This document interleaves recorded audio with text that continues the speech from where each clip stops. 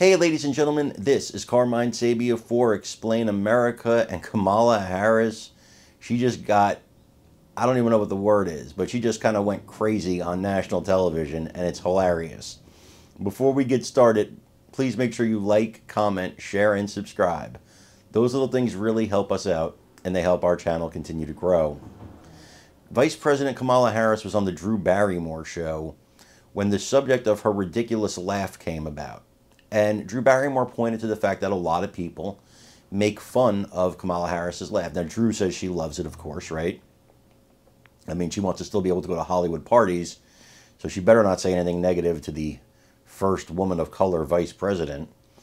Anyway, Kamala Harris had an explanation for her ridiculous laugh. She says, you know, it comes from her family, and this is how her whole family laughs, and okay.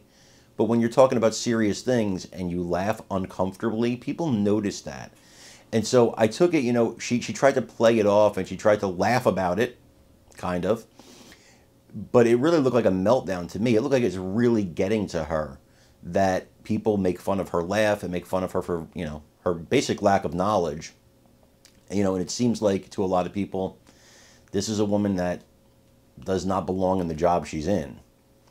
Now, I watched this segment and I was struck by the fact that I think, like I said, you know, Harris is really bugged by this. So you guys out there that are teasing her on this, you're really getting to her.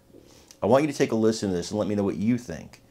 Please make sure you like, comment, share, and subscribe. I'm Carmine Sabia for Explain America. We love you guys. God bless you. Take care, everybody.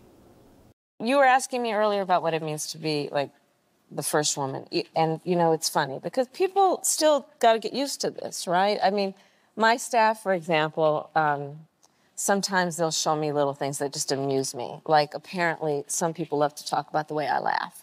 Oh, yes. Okay. I love your laugh. Well, let me just tell you something. I have my mother's laugh. Oh. And I grew up around a bunch of women in particular who laughed from the belly. They laughed. They would sit around the kitchen and drinking their coffee, telling big stories with big laughs. You know, I'm never going to be, that's just, I'm not that person. And I think it's really important for us to remind each other and our younger ones, don't be confined to other people's perception about what this looks like and how you should act in order to be, right? It's really important. It's important. I love your laugh, and I love that message.